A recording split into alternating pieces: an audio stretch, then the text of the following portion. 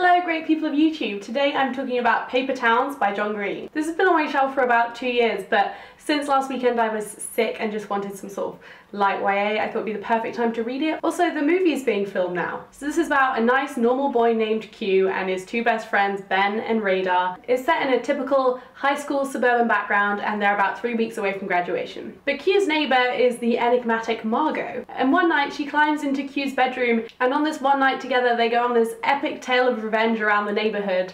And the next day she's not in school. Margot's always full of crazy stories about disappearing for days at a time and joining the circus or just going to another city. But since this is the day after Q has reconnected with her, he's really concerned and wants to understand why she's done it. In the wake of her disappearance, she's left a trail of clues and Q thinks that she wants him to find her. So besides this from John Green, I've read Tiffios and Looking for Alaska, and I found it really hard to escape the John Greenness of it. From watching Vlogbrothers videos for like years, I was constantly thinking about the characters in reference to why John's chosen them, blah blah blah blah blah. And that was difficult to escape, but I think I got past it eventually, I hope. I thought the characters were really interesting, I thought it was fun, I thought the narrative was interesting, I thought it was well paced, but mostly I loved the essence, I loved what it left you with. And this is my new favourite John Green book. I want to start by talking about the allure of the mystery girl. It almost falls into the manic pixie dream girl trope, but not really, because Margot isn't really a means to an end, but she sure does start off that way, and I harbour a deep hatred for that type of character. This is probably just a pet peeve of mine, but I really dislike the fact that mystery is alluring, because more often than not it's just a slew of bad traits masquerading as alluring. And as a not very mysterious girl, I'm so irked by the fact that like men wouldn't find me attractive because I'm not mysterious enough. And that's just not an attainable thing. It sort of reminds me of that Lizzie McGuire episode where she changes herself so that Ethan Craft will like her, and then she just realised that this is not her. She's not a mysterious person. So the fact that for most of this book Q is pining after this girl just because she doesn't really understand her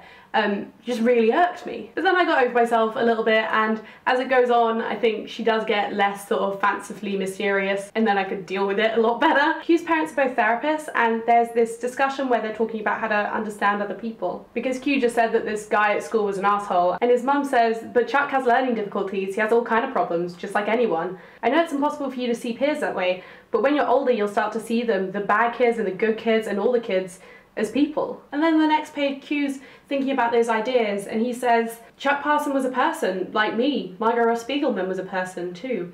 I never quite thought of her that way, not really. It was a failure of all my previous imaginings. All along, not only since she left, but for a decade before, I've been imagining her without listening. I could not imagine her as a person who could feel fear, who could feel isolated in a room full of people, who could be shy about her record collection because it was too personal to share. Someone who might read travel books to escape having to live in the town that so many people escape to. Someone who, because no one thought she was a person, had no one to really talk to. That was really the grounding moment which switched my perspective on the whole mystery girl thing, because it took Margot from that trope and really regained her as a proper character. And I think from then on Quentin treats her as a person, and then in the narrative she becomes one. I think when you're growing up and when you're leaving school, there's this moment where you feel like you're standing on the edge of an abyss and you realise that suddenly you make all of the choices in your life, because up to then you didn't really. You were just kind of put through school and went about the world and just fell into these categories that other people put you in. I remember that moment for me really specifically. We'd finished our exams a couple of days before, and in a few days' time was our final leavers ball. But one night we had a prefect's house dinner, and then we were all going to sleep over in the head of house's room. And 13 girls sleeping in a room that's made for one doesn't really work. I was very uncomfortable, and I woke up at about 3 o'clock and just decided, I'm going to drive home. I have a car, I have the keys to my house, I'm just going to leave. So it was about 4 o'clock in the morning, and I was driving down this road and could feel the sort of sun coming up and the birds singing. And I decided to go a sort of windy route back so that I could go by the fields. And I stopped on this dirt road and sat on this fence that overlooked this cornfield, and you could see the most amazing sunrise.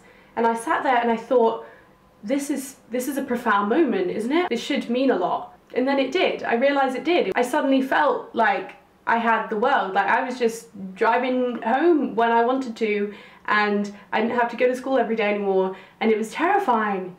But it was amazing, because suddenly everybody becomes a person because everybody gets to make those decisions. It's not only you. I think the same point in time when you start understanding yourself, you start understanding other people as individuals as well. And you see them for much more than these characteristics that you labeled them throughout school or whatever. I think Margot's such an enigma because that happened to her long before she left high school. She already knew that she was different and was going to do something different and had accepted that. And that didn't fit into the world that all of her friends occupied, where they were just, you know, thinking about exams and graduating, going off to college. Margot has already grown up, and you see the other characters of these books, Q and his friends, it's at the moment of their graduation where they get to make a choice and they ascend to adulthood, and suddenly they've grown up as well. My flatmate is doing her dissertation on Suburbia, which has given me a much more sensitive, maybe critical eye towards it. I think the suburban lifestyle talked about in this book is kind of a dichotomy. On the one hand, it's very permanent. You're always going to have high school and the jocks and the parents and the cars and the estates, but also it's so temporary. And all the estates talked about in this are so new and anonymous and changeable. In particular, Q goes and visits these subdivisions, which were laid out plans for new residential areas that were never built. And it's so poignant that any one of them could have been the one that you would have lived in, and yours could never have been built. The changeability of your whole living situation is so trivial. It's so trivial. There are hundreds of cities with hundreds of suburban areas that millions of kids live in, and they're all going through the same lives, and it's so oppressively normal. This is what Margot says. From here, you can't see the rust or the cracked paint or whatever, but you can tell what the place really is. You can see how fake it all is. It's not even hard enough to be made out of plastic.